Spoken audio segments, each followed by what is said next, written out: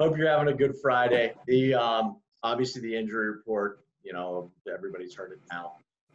You're a big, next man up.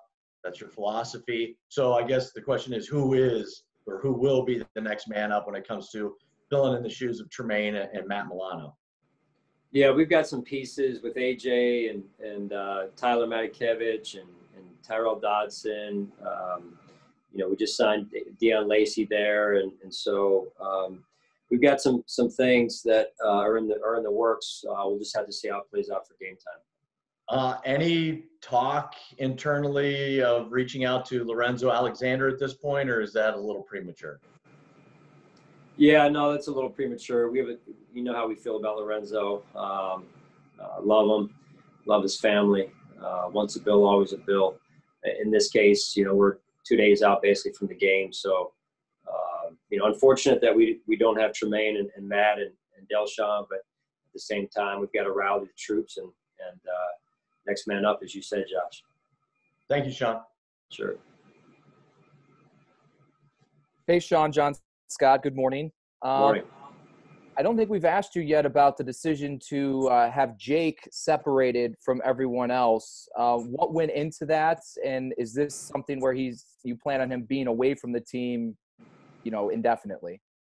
I think we're taking it 1 week at a time, John. So it's responsibly distancing is really what it boils down to, and making sure he can continue to grow and develop. Though, I think there's some veterans out there, some other teams that are doing it.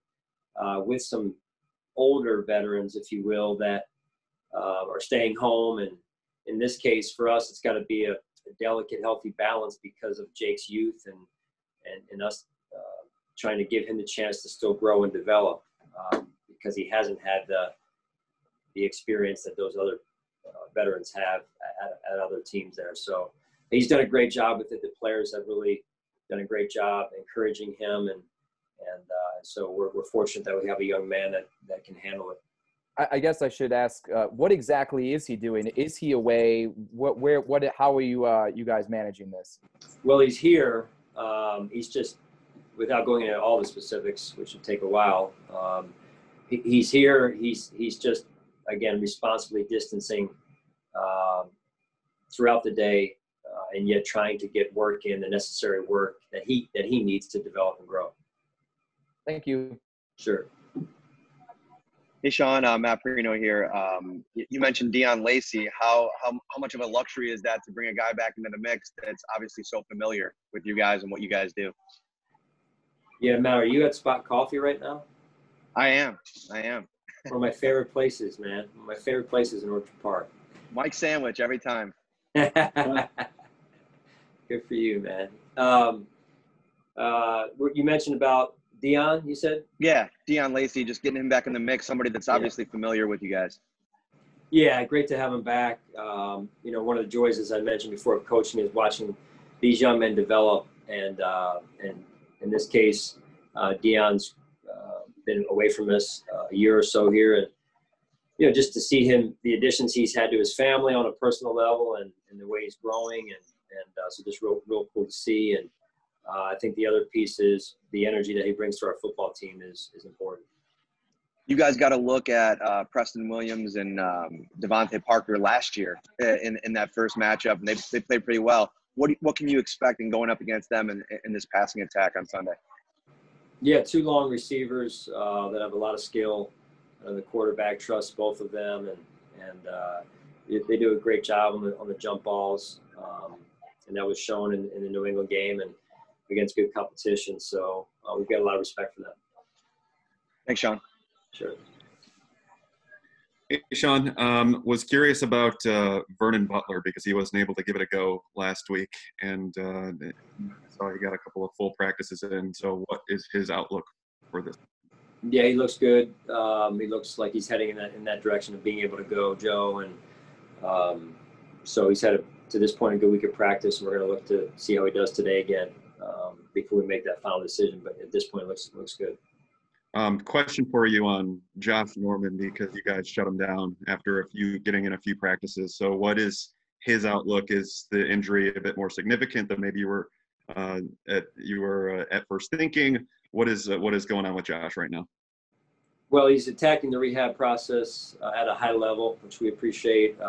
You know, I don't think it's any more serious than we initially thought.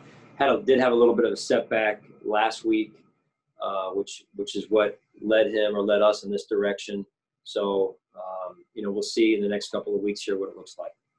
Last one for me. Is Tremaine or Matt in jeopardy of going on IR at all? Too early to tell at this point. So we'll just take it one day at a time. Hey, Sean, Josh Reed again. What did Cam Lewis show you to kind of earn that spot on the 53-man?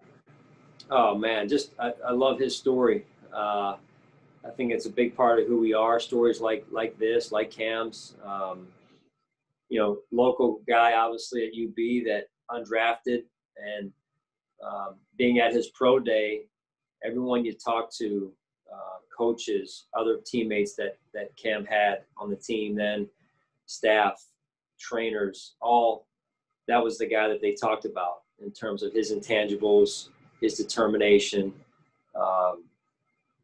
And so I think he just really showed us more of that since he's been here. And tough, good football player. And so, you know, he got his first taste of real action last week, which was good to see.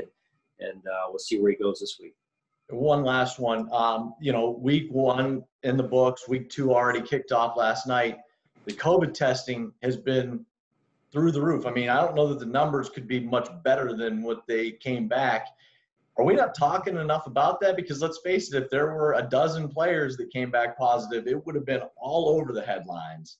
How impressed maybe are you, or did it go as well as you could have thought?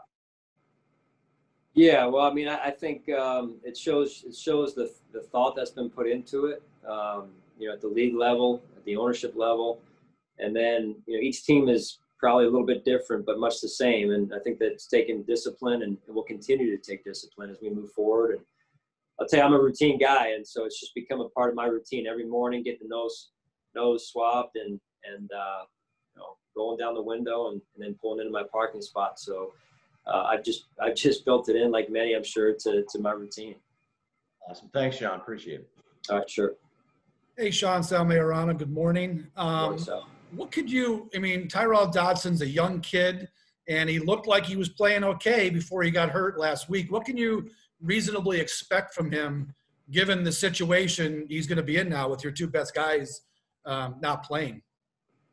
Yeah, you know, I think the guys around him more than anything need to pick up their play, and that's part of the next man up approach.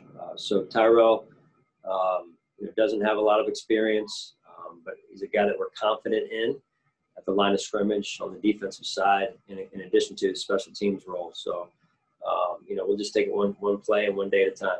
And as far as A.J. Klein, obviously it's a veteran guy that you brought in. Does it kind of fall to him now to be, I guess, the leader of that second level there? Well, it does. AJ's more than capable to do that. He's a guy we have a lot of trust and confidence in, a lot of faith in, and you know, we were with him in Carolina for a few back then, but you know, he's a guy that we expect to come in and do a good job. Thanks, Sean. Sure. Hey, Sean, Jay with Buffalo News. How you doing?